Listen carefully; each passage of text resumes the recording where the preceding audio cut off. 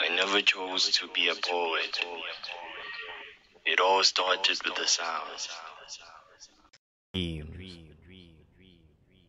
The vision. I never chose to be a poet. It all started with the sound. The dreams. The vision. The interactions with nature.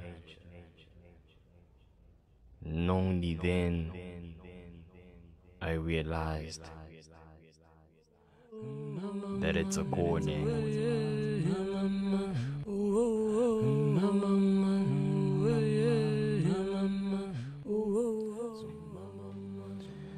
This is Heavylines, and I'll be breaking down Mixed Emotions for you.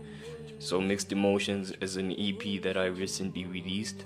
It consists of 7 tracks, and the first song in the EP is titled The Calling. So basically, The Calling is a song that explains just how being a poet for me was not a decision that I just took, but it was more of a calling. I started writing poetry without no intention of writing poetry, you know.